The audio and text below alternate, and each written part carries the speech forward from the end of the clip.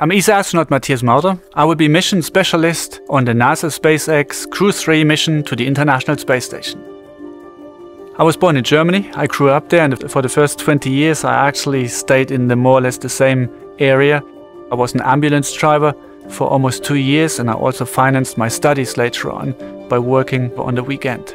I studied 2 years in Germany, material science. Then I went for a year to the UK, studied there material science, and discovered how much you can learn while being in a different country. That was a huge inspiration for me, and I decided to keep on learning more languages and continue in different countries. In 2008, ESA started the call for new astronauts. Out of 8,500 applicants, only 10 candidates passed all the tests and were considered suitable for astronauts. I was one of them. I was always fascinated by space. And what does an astronaut actually do? So an astronaut works with a lot of engineering stuff. We do science in space.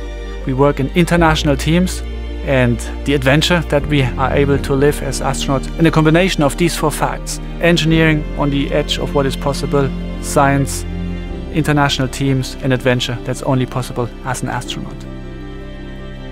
I think Crew-3 is a kind of a rookie crew with only one experienced spaceflyer, Tom.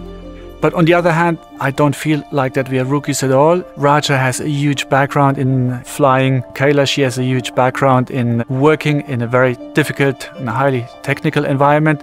I don't consider both of them rookies.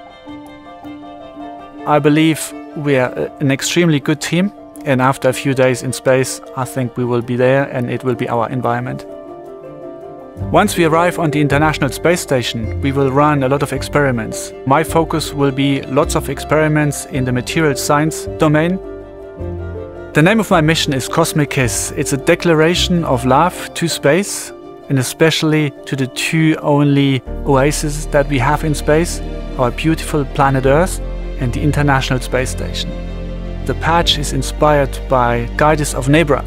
It's a 4,000-year-old disk that was found in Germany, and it shows to me that people already 4,000 years ago watched the night sky and were fascinated with the universe. And they probably asked the same questions that we ask ourselves. How did the universe start? How did life come to our planet Earth? Is there life somewhere else in the universe? There's a huge number of people in Europe, in the US, in Russia, in Canada, in Japan. All those people that contribute that human spaceflight is actually possible. I want to say thank you to everyone who helped me to arrive at that point that I'm today. I will be thinking of you when I fly to space, and I send all my love to you down on the ground.